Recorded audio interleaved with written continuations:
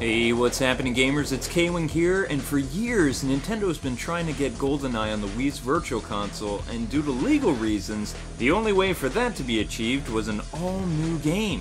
Once again, developer Irocom does the Bond franchise justice. I'm happy to report that GoldenEye for Wii is an amazing game, but nothing like the original GoldenEye, so let's just clear the air. That's not to say that this game doesn't offer some nostalgia from the original, especially some parts of the game like the opening and ending of the dam, for example. The story begins with both agents infiltrating a Russian base that is suspected to support terrorism. 006 is captured by the general and executed before his friend's eyes. James detonates the explosives and leaves by plane just like in the original film. Although unlike the film, it doesn't begin in 1986 and move forward 9 years later. It all takes place around the same time. Players have 4 controller options in this game. Gameplay from the old N64 game wouldn't really hold up to today's standard of shooters that release literally every month.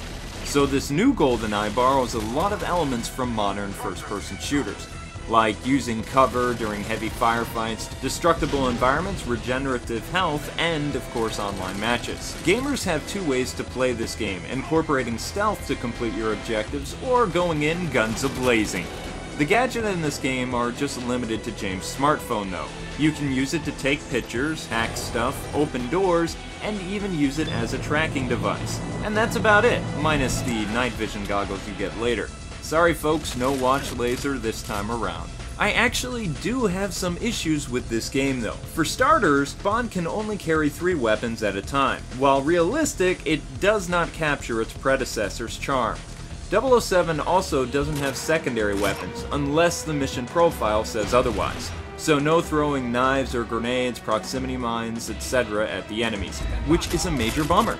Multiplayer has a few hiccups I've noticed as well.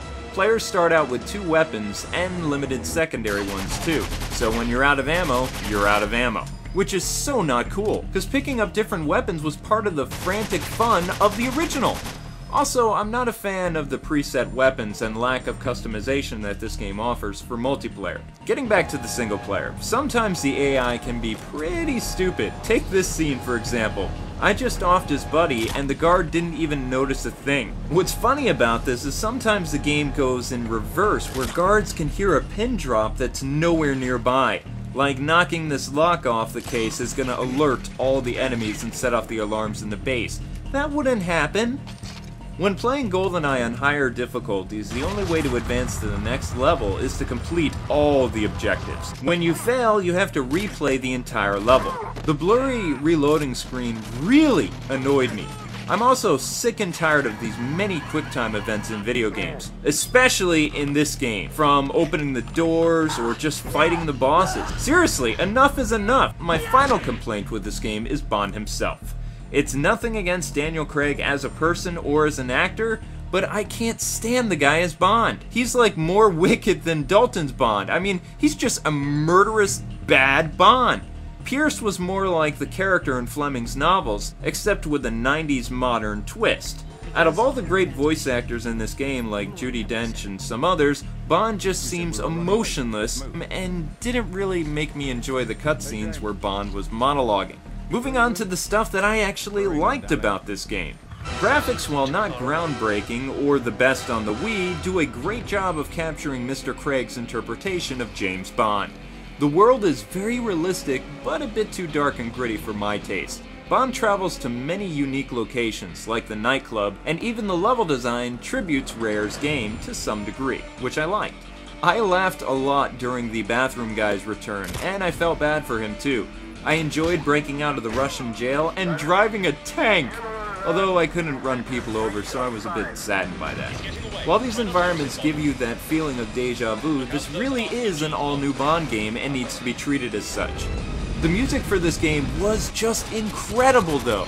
The composer for Tomorrow Never Dies does the game's score, and it sounds just like one of his Bond scores. It was epic! The story wasn't lacking either, and even though it's a reimagining of the '95 film, I liked it more than Daniel Craig's other Bond movies. except for turning Alec into a bank thief and having his reasons for betraying MI6 because of banks and conspiracy just didn't really work. Other than that, they kept to the source material very nicely and modeled it after one of my favorite Bond films of all time. In the olden days, people played the N64 for multiplayer sessions, and it was the must-have party machine. For GoldenEye Wii, the multiplayer split screen is almost as fun as the N64 game, where 2, 3, or 4 of your friends can fight it out to the death. Classic modifiers like Golden Gun, Paintball, You Only Live Twice, and many other return to add to the insanity and the joy. Over the weekend, my friends and family got pulled into this game, and hours just literally slipped on by. I'm a little bummed that the maps are all new though, but I will admit that the old school nostalgia came flooding back to me and my friends as we remembered playing the original GoldenEye with its Wii incarnation. All your favorite characters are back, and even more characters are added for multiplayer this time around. 006 was my favorite along with Odd Job, for various reasons.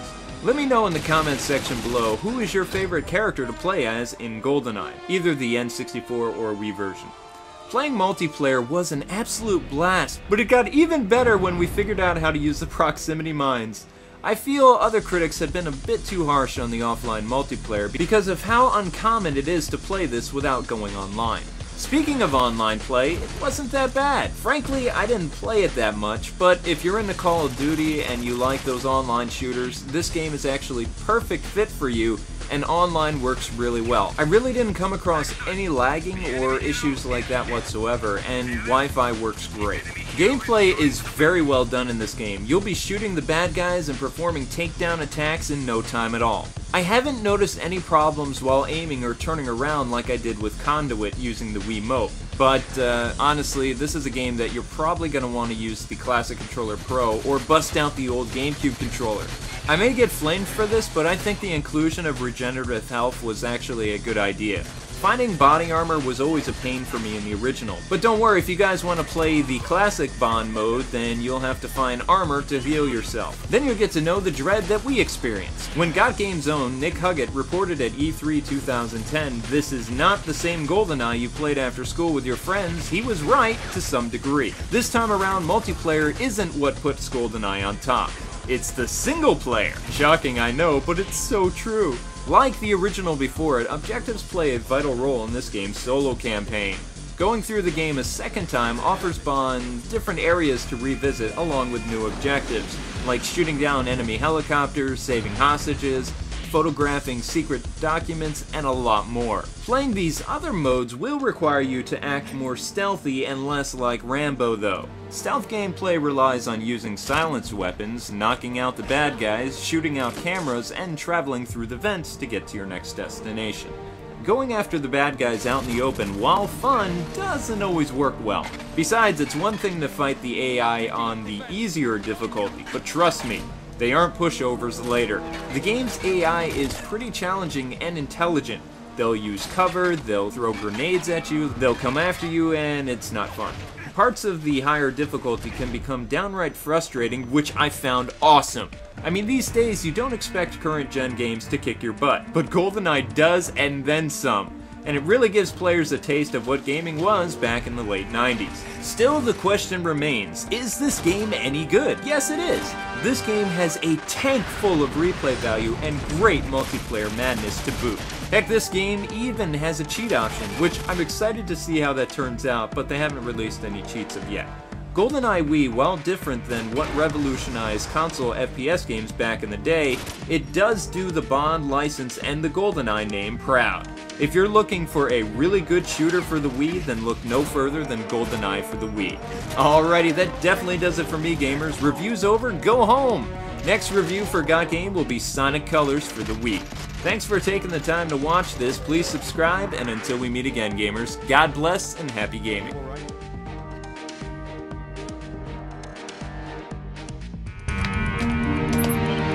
Are you going to kill me? No.